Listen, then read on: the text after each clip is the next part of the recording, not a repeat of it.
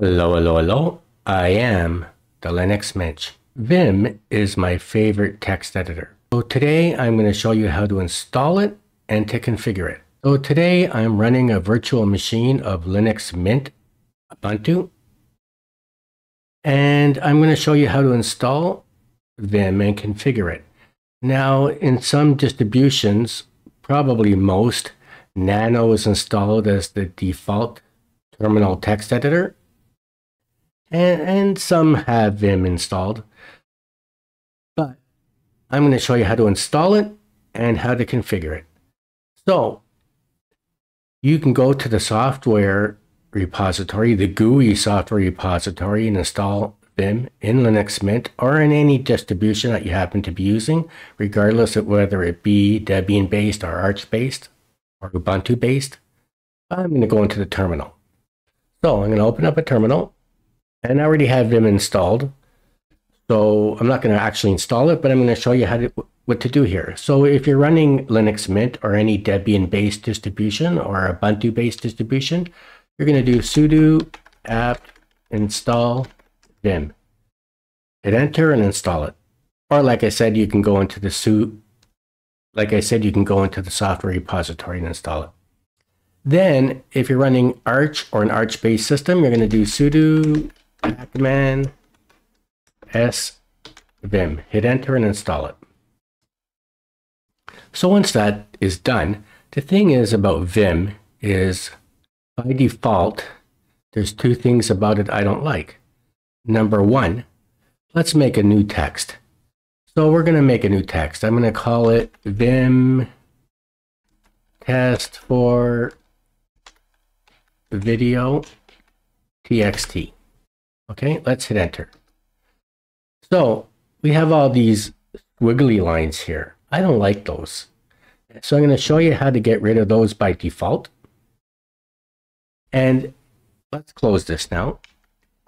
And the other thing I'm going to show you is, let's open up my zshrc file. So I'm going to do vim zshrc. On my last video, I showed you how to install zesh, how to make it your default shell, and how to put my configuration file into it. So now let's vim into it. And as you can see, there's no numbers here. And I like to have numbers. So I'm going to show you how to install the numbers by default. So let's close this. Now, the thing is, I suggest that you use my configuration file. You don't have to, you can type this in, but I haven't memorized these. So what I'm going to do is, I'm going to show you how to install my Mensch folder. So if you haven't installed my Mensch folder, you want to install it from Git. If you don't have Git in your system, you're going to do sudo apt install Git. If you're an Arch-based system, you're going to do sudo pacman install sudo pacman s git, and you're going to install Git. Then you're going to type in git clone https://gitlab.com artibus1 mensch.git. And you're going to hit enter, and you're going to install my Mensch folder from my GitLab repository. Now this line here, I have a copy of this line underneath all my videos in the information section of each video. So if you're not able to memorize it or write it down or get it from the video, you can go to the information part of my video and you can copy it. So you're going to install my Mensch folder. Now, if you've already installed it,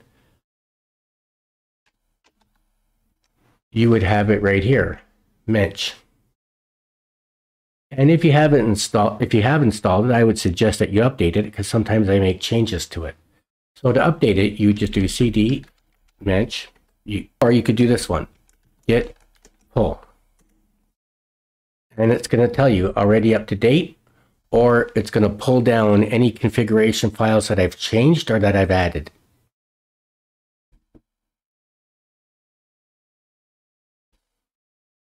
So let's just clear the screen.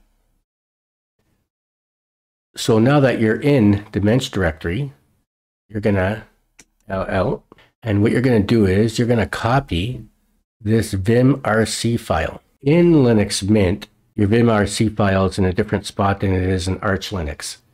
So in Arch Linux, let's just cd into etc. So we're in etc. So in Arch Linux, the Vim file is right here. But in Linux Mint, there's a Vim directory within etc, and then the Vim file is in there. So you have to be aware of where the file is, you know, whether you're using a Linux Mint or some other distribution, or you're using Arch Linux. So we're going to cd into my Vim folder. And this is the file we want, vimrc. So like I said, in Arch Linux, this vimrc file is right in your etc directory. It's not in a folder called Vim within the etc directory. And what you could do too is before you copy it, you might want to just save this. Let's just save this file. Sudo mb vimrc to vimrc save. There you go. And let's ls it. So now I just saved it. I changed, what I really did was I changed the name of it. Just in case something goes wrong, we have the original file here. So now what I'm going to do is I'm going to sudo copy squiggly line home mensch vimrc. And I'm going to leave a space. I'm going to put a period here. Let's see if it copied it. So it copied it. And just to show you the lines that are in it that I'm using, let's just vim into it. vimrc. So I added line 19, 20, and 21. So let's close that. Let's just close the terminal and reopen it. So now when I open it, and let's make a new file. So let's say, let's call the file vim.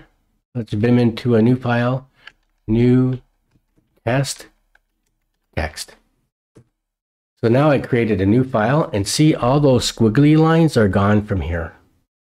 Isn't that beautiful? So let's get out of here. So now I'm going to clear the screen. I'm going to vim into my zeshrc file. Vim zeshrc. And now we have numbers. Let's go to the top. So you can see we have numbers. Let's go to the bottom. So this file has 377 numbers.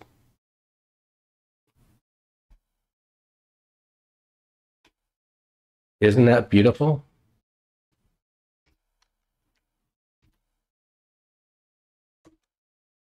Let's close that. Whoops, let's close that. Isn't that wonderful? How beautiful it is. In this video, I showed you how to install Vim and how to configure it. So you don't have those squiggly lines when you open up a new file, and so that you have numbers in by default. Hope you enjoyed this video. If you did, please like it and don't forget to subscribe to my channel. Thank you for watching. I am the Linux Mensch.